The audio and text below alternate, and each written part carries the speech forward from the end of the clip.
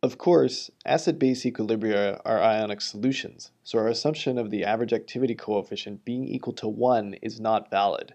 Recall that in order to calculate the average activity coefficient, we can use the Debye-Huckel limiting law or the Davies equation, depending upon the ionic strength of the solution.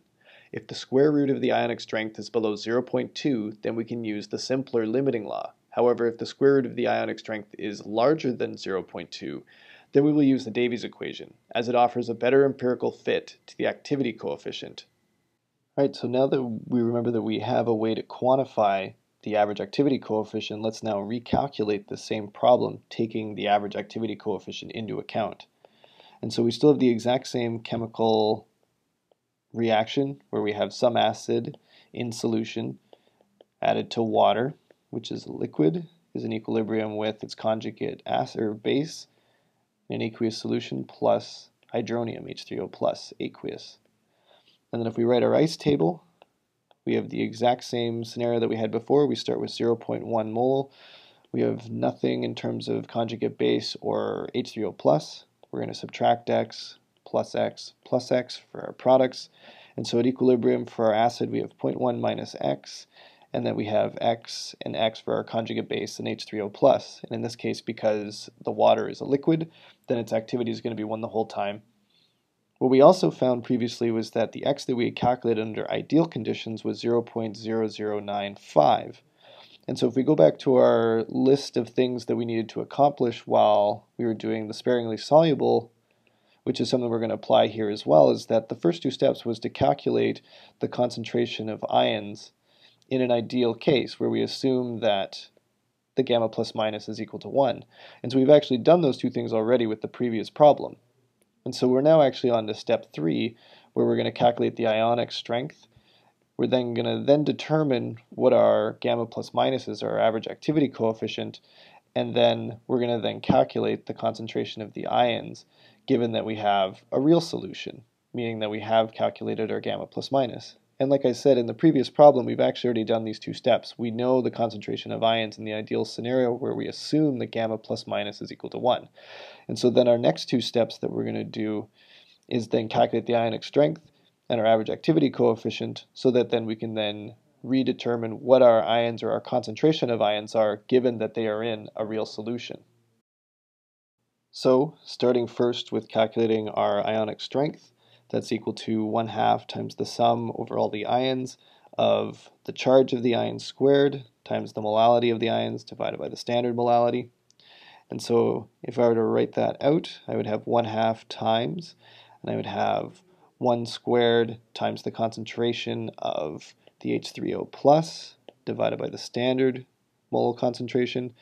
And to that I'm going to add minus 1 squared times the concentration of the conjugate base divided by the standard mole concentration.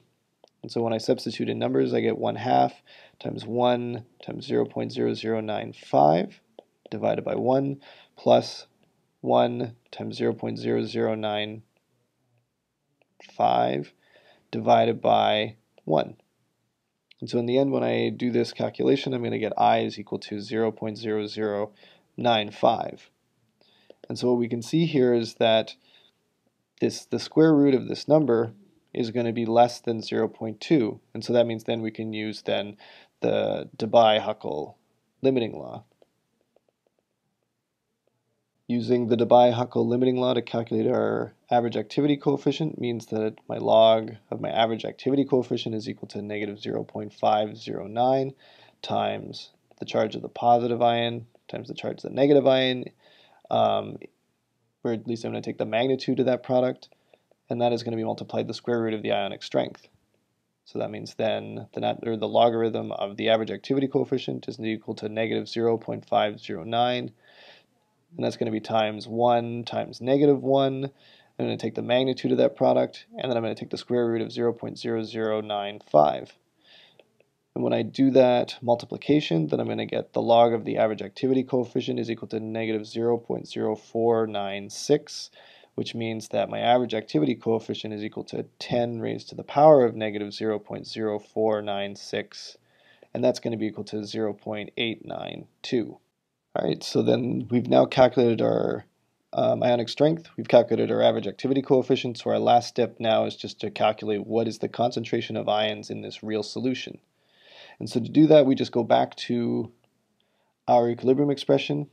The equilibrium constant Ka is equal to the activity of the conjugate base A minus times the activity of hydronium divided by the activity of my acid.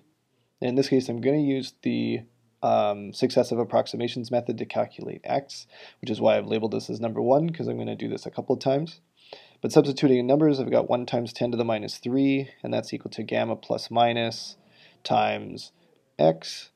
I'm going to have, again, gamma plus minus times x for the activity of hydronium, and then that's going to be divided by 0.1 minus x. Since none of these values have changed, the only thing that's now changed is that I actually have a value for this gamma plus minus now, which we just determined a second ago, which was this 8.892.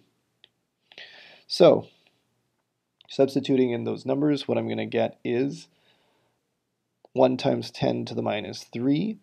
I'm going to use my small value approximation, so that means my x is then going to be very little compared to 0.1, and so then I'm going to then multiply both sides by 0.1, and what that's equal to is gamma plus minus times x, and this value is all squared. So if I take the square root of both sides, then what I'm left with is 0.01 is equal to 0.892 times x, which leaves me an x being equal to 0.0112.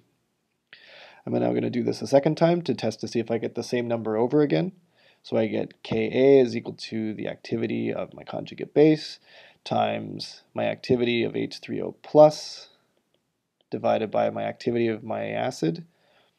1 times 10 to the minus 3 is equal to my gamma plus minus x all squared, and my denominator in this time, now I can actually plug in my x from my last time, so 0.1 minus 0.0112.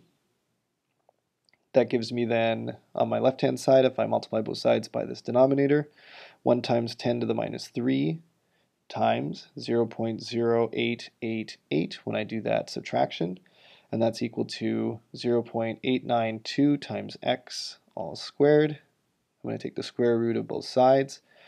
What I'm left with is 9.423 times 10 to the minus 3 being equal to 0.892 times x. And so when I solve for x, what I'm left with is 0.0106. And so because these two numbers are not the same, then that means that I have to do a third step, or a third successive approximation. Again, I have my acid coefficient, and that's equal to, or my activity coefficient I should say, and that's equal to my activity of my conjugate base, activity of hydronium divided by my activity of my acid. 1 times 10 to the minus 3, that's equal to gamma plus minus x all squared divided by 0.1 minus 0.0106. On my left-hand side, I have 1 times 10 to the minus 3, and that's going to be multiplied by 0.0894, and that's equal to 0.892 times x. This value is all squared, so if I take the square root of both sides, I'm left with 9.455 times 10 to the minus 3. That's equal to 0.892 times x. And if I solve for x, then what I'm left with is 0.0106. And so now, because these two values are the same, then that means then I can stop this process and I can say that my x is equal to 0.0106.